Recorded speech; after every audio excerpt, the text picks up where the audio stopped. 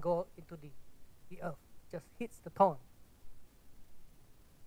And the thorns are the choices that we make, the habits, the regular choices that we make.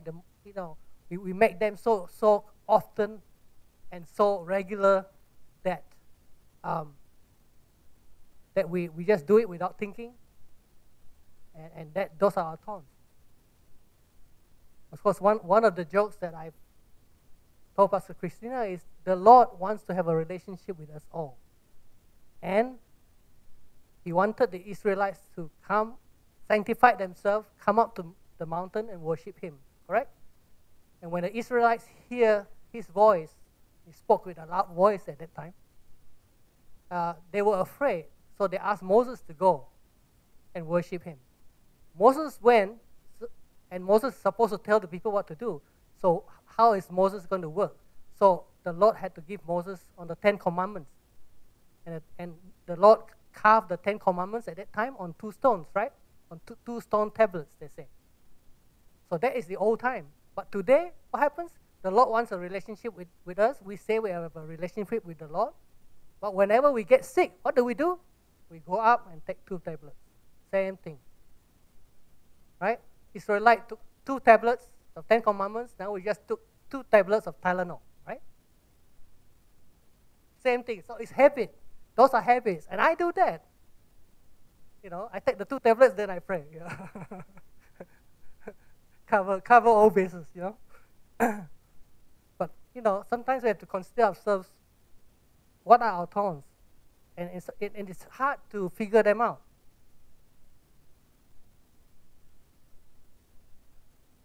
We just have to prepare ourselves to once we realize our thorns and we confess it before the Lord, ask the Lord to cleanse us, we prepare ourselves, we remove the thorns, and then we allow God to be able to plow into our hearts the seed and sow the seed into our hearts that will bear fruit and take root and bear fruit. Amen?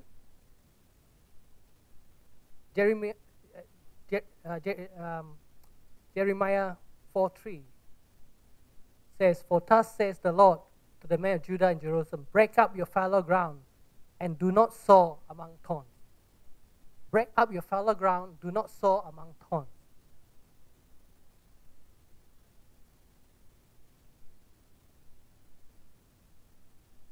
It says to sow ourselves in righteousness.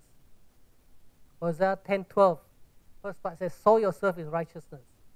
Identify the fallow ground, remove your thorns, prepare your ground, then you sow to yourself in righteousness. That you can see. Examine yourself, where and what you have been sowing. If you're not sure of where and what you've been sowing, look at the fruits.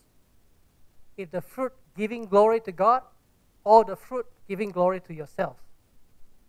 It may be prospering yourself in something that you can see materially, but still with those prosperity, do you give glory to God?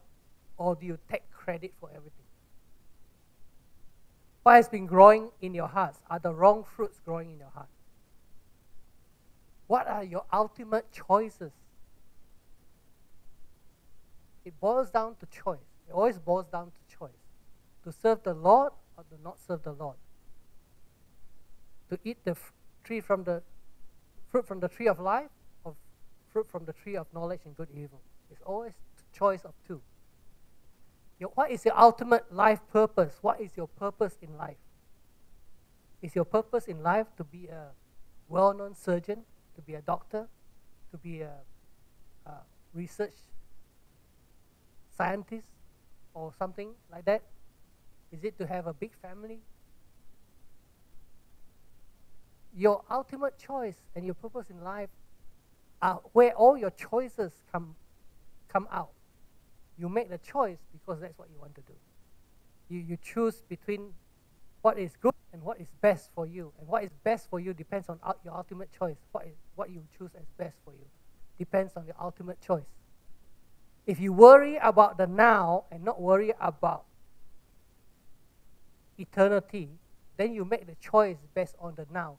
What feels good, I do it. Looks good, I eat it. What tastes good, I drink it. Right? Feels good, I smoke it. That's your choice. I mean, I just do it once. It's just once in a while. Once in a while. Right now, it's maybe too much, but I'll do it today, and tomorrow I won't. But tomorrow there's another choice. Look at the choice of Jacob and Esau. Esau was a very active person. He's a hunter. He goes out and he's very active.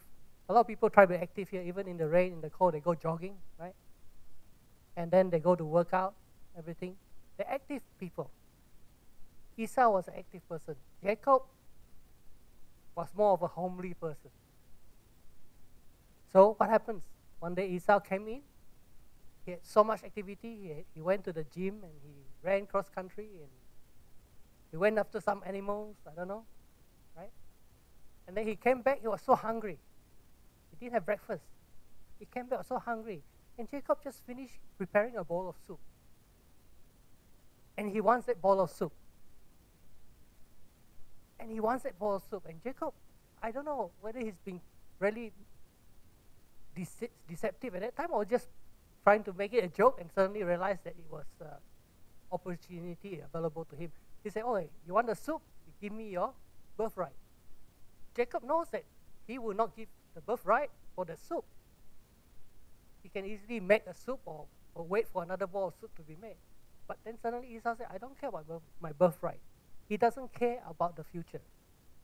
And suddenly Jacob realized that that is an opportunity for long-term success. It's critical to have that birthright of the firstborn son. And so they traded for the bowl of soup for the birthright. Are you trading something for the now, trading away something for the future? Consider yourself in the choices. Let us consider, all of us, in our choices. Are we trading away our future for the choice that we make today? Reap in mercy. Second part of that verse says, reap in mercy. So we will reap what we sow. Galatians 6:7 says, do not be deceived. God is not mocked. For whatever a man sows or a woman sows, he or she will reap. The reason why you are reaping the wrong things is because you've been sowing the wrong things. The reason why you have not been reaping the right things is because you have not been sowing the right things. If you plant grapefruit seed, don't expect to harvest apple seed. Right? Repent. Sow by making the right decision starting today. Sow what you should sow and do what you should do. Practice, good works. Sow in the spirit and reap life everlasting. Sow in the flesh, then you reap death in the end. So reap in mercy is reap according to the mercy from God because of His grace. Reap according to our measure of mercy from God because of His grace. We do not reap in merit, we reap in mercy. Okay? It is His grace and mercy that we do not reap destruction until we repent, that He has still given us today. That's why I said the door is still open. Then the verse goes on to say, seek the Lord until He comes. Hebrews 3 verse 12 to 15 says, beware, brethren, lest there be any of you an evil heart of unbelief in departing from the living God, but exhort one another daily while it's called today, lest any of you be hardened through the deceitfulness of sin. For we have become partakers of Christ, if we hold on the beginning of our confession steadfast to the end, while it is said today, if you hear His voice, do not harden your hearts as in the rebellion.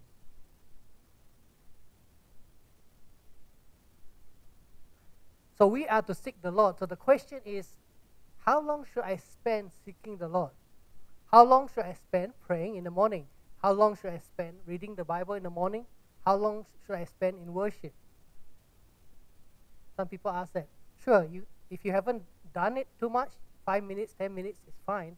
Then you go longer, right? But the answer is in the scriptures. You seek the Lord till He comes. You pray to God till He comes. You worship and praise God till He comes. If He doesn't come, you cannot finally worship Him.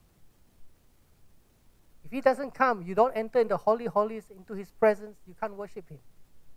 If you pray and He doesn't come, there is your prayer has not been heard if He doesn't come. If His presence doesn't come. You read the Bible, you read until He comes. When He comes, He speaks to you. Right? Even if you read one verse in the Bible, 30 seconds, and the Lord comes and rains His word on you and speaks to you. You don't need to read the Bible anymore. He speaks to you. When you worship Him, after 3 minutes, you feel the Lord's presence. Just don't have to sing those songs that are written by strangers, downloaded from YouTube anymore. When God comes, you sing the song, the words that are in your heart, with the tune that are in your heart. It doesn't matter how it sounds, it will sound beautiful. Amen? See, when He comes, He will rain His righteousness on you, His grace on you, His mercy on you. He will rain His kingdom revelation on you. He will bring you to another level.